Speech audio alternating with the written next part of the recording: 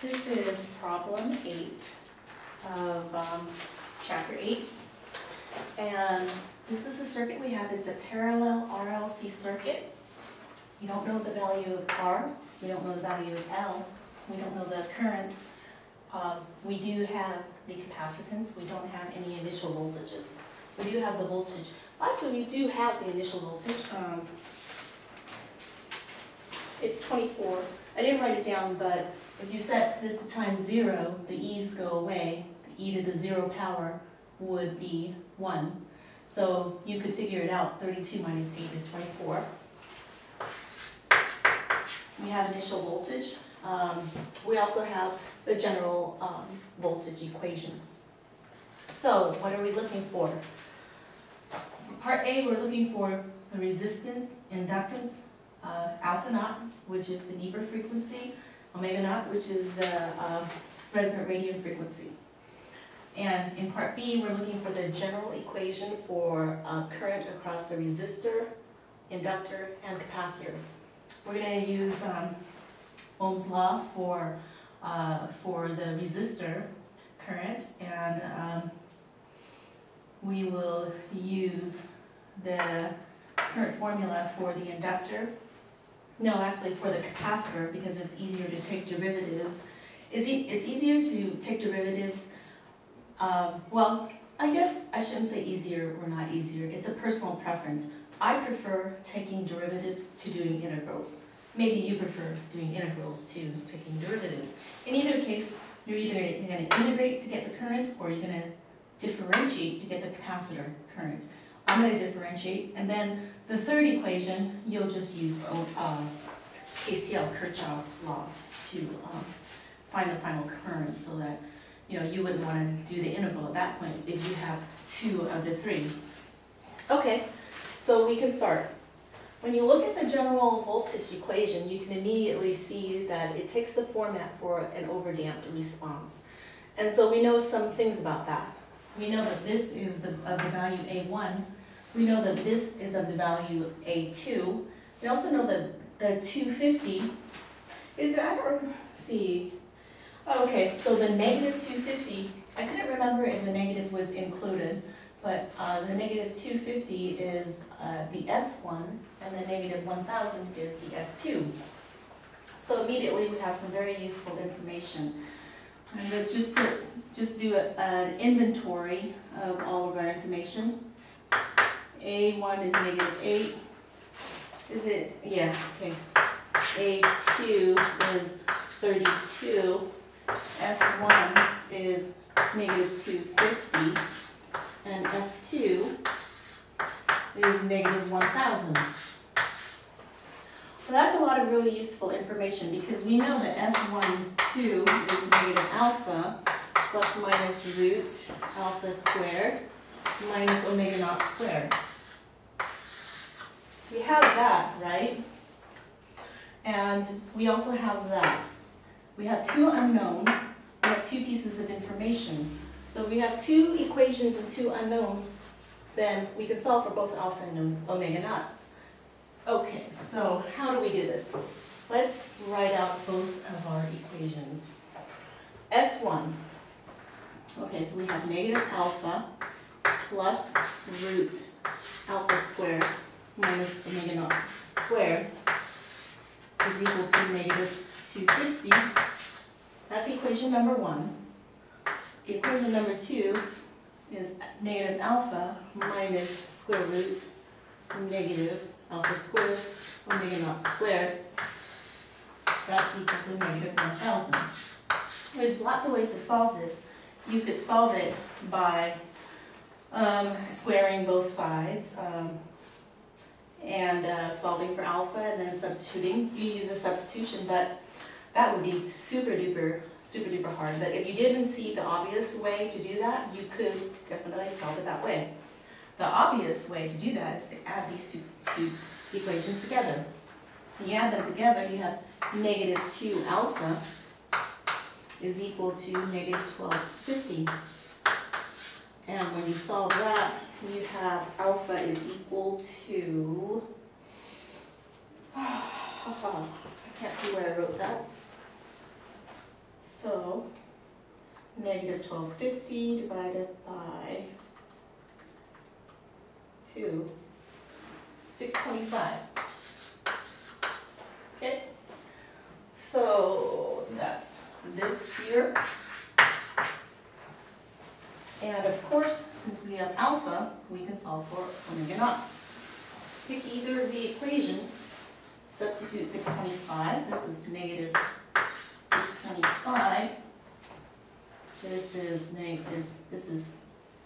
625 squared. The rest is just algebra. That's 625. That's 625. What does that give you? 625 minus 250, 375. 625 minus omega naught squared, 375. Get rid of the radical by squaring everything. You should be able to take it from here. That brings it out of the radical. You have omega naught is equal to 375 squared minus 625. That should give you a value of, this should be 625 squared. That should give you a value of 500.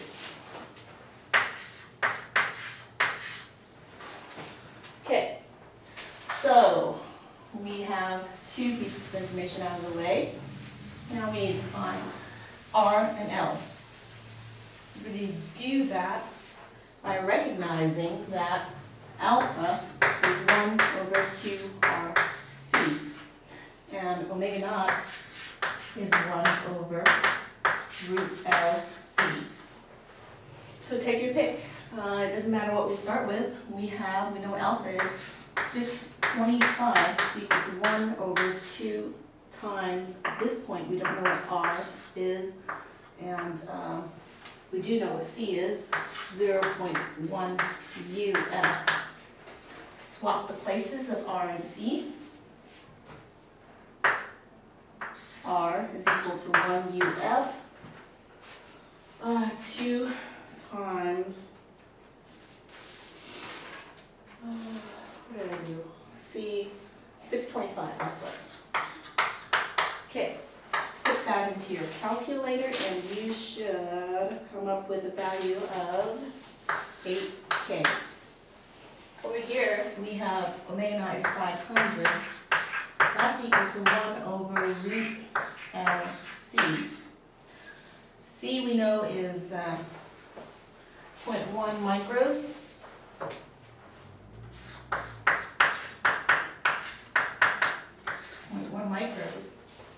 We need to get everything out of the radical. Squaring that will get it there. And then swapping the place of L and 500 squared, we end up with L is equal to 1 over 500 squared times 0.1 micros. And when you put that into your calculator, you end up with 40 henries.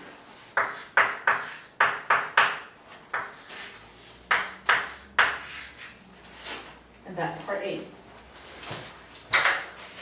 Okay, now for part B, we need to find the current, the 3 currents.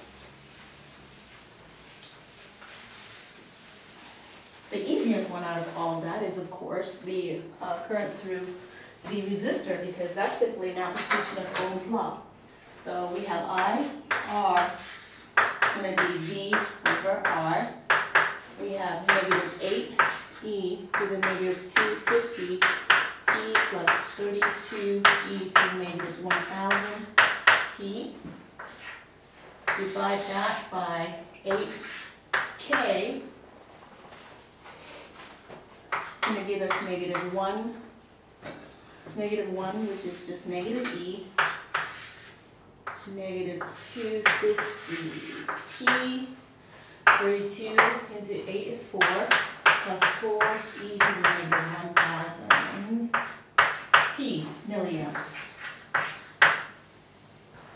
So that's that one, negative e raised to the negative 250t plus 4 e to the negative 1000 t milliamps. Okay, the next part is up to you. I prefer differentiating over integrating. You're going to look at your formulas from chapter 6 at the end of chapter 6 and decide which one is easier. And then the third one, you can also either differentiate or integrate, it's your choice. But the easier way is once you have two, to use KCL to get the third. Okay, so I will be using IC is equal to C dV dt. So that means it's equal to 1.1 micros times the derivative of that. That's negative 8 times negative 250 e to the negative 250 t plus 32 times negative 1000 e to the negative 1000 t. And when you multiply that through, you should get 0.2. Yeah, you should get 0.2 e to the negative 250 t minus 3.2 e to the negative 1000 t milliamps. So that goes over here. 0.2 e to the negative 250 t minus 3.2 e to the negative 1000 t milliamps. Okay, now we have 2.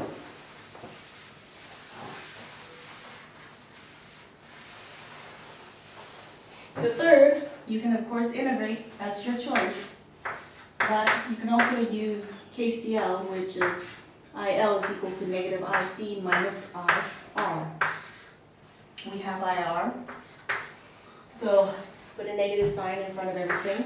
That's e to the negative 250 t minus 4 e to the negative 1000 t minus 0.2 minus 0.2 e to the negative 250 t plus 3.2 e to the negative 1000 t.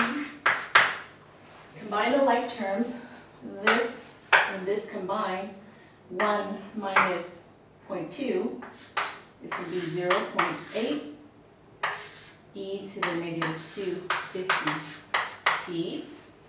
The e's to the 1000s combine, and that leaves you with minus 0.8 e to the negative 1000 t milliamps. So over here we have 0.8 e to the negative 250 t plus 0.8 e to the negative